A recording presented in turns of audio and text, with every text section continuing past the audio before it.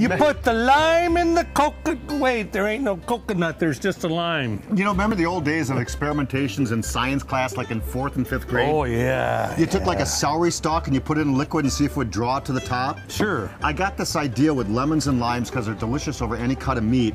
Is I've got some beautiful red wine and I had these marinating for about 4 hours. Oh. And balsamic vinegar. And when you take the lemon and lime, that by itself would be delicious. But when you take those two and you put them on the grill, and like we have some nice turkey thighs here. Sure. All you say, here's the balsamic one. And you just warm it up and you get all those gorgeous juices with the balsamic. Idea. Here's the red wine and lemon. And I'm gonna squeeze that one over here and you get all those juices, but just warm that citrus up for a couple seconds. Delish, eh? Boy, what a great idea. Isn't that great? You know, you can put my this in mama one would even be proud of you. Yeah. And she's Irish.